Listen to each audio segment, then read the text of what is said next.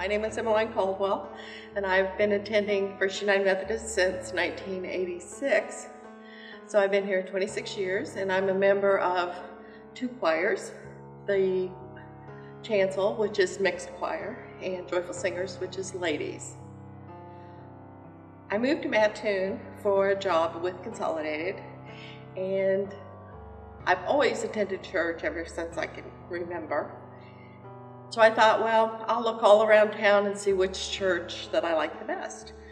So because the church that is my home church is a Methodist church, I thought, well, I'll go to the Methodist church first. And I came and I heard the choir sing, and I decided, well, I needed to join the choir. So I walked up to the choir director and said, I'd like to join the choir. And she goes, what? Because I guess that's kind of not common for people to volunteer to join the choir. Participating in the choirs is a great joy to me because, as I was saying earlier, that it allows me to get outside of myself and to focus on God and actually worship Him and not think about man so much during that point in time.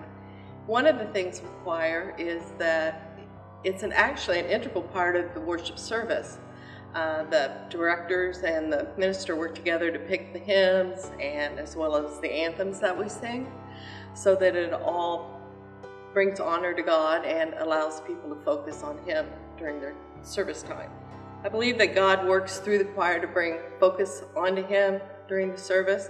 Sometimes we're prepared or we don't feel we're quite prepared and we're a little nervous about, oh, will we get this right note, or will I sing too early, or will I not blend well with my neighbor?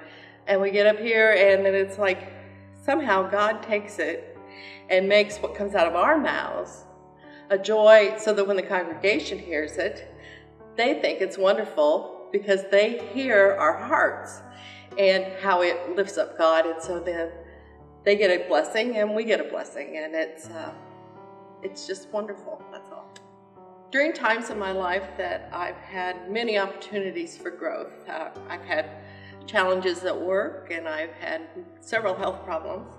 And during all of those instances, the one thing that has really helped me stay focused and on God and all of that has been the strength of being with the choir.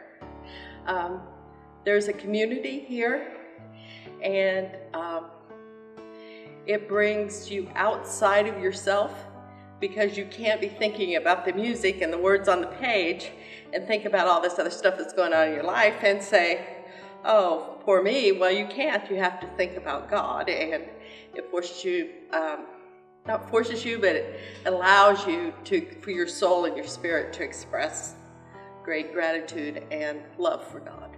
In the church here in Mattoon, there's many ways in which God shows Himself. We have a program now that's new with the more senior citizens, but we also have had we've got a youth minister, and we've got this wonderful children's program. We've seen the healing services that have reached out and actually made a difference in people's lives. We have Sunday school classes where people bond and grow with one another in small groups. A lot of people depend greatly on the small groups. One of the other small groups that I participate in is the exercise class. Now you look at me and you say, oh, well, you're not really fit. Well, I'm really not, but I'm better than what I was, and that was a blessing that Pastor Ken's wife, Terry, brought to the church, and it's something that somebody that's not physically fit can still do and exercise and feel better, and your body works better, and so then your spirit's better and your mind's better, and it's just a big win-win for everybody. I would just like to encourage people to find a place, whatever the service is, whether it's doing working with the children's ministry, if it's helping with the outreach committee that does a lot of things in the community, helping teach a Sunday school class, or even participating in Sunday school class.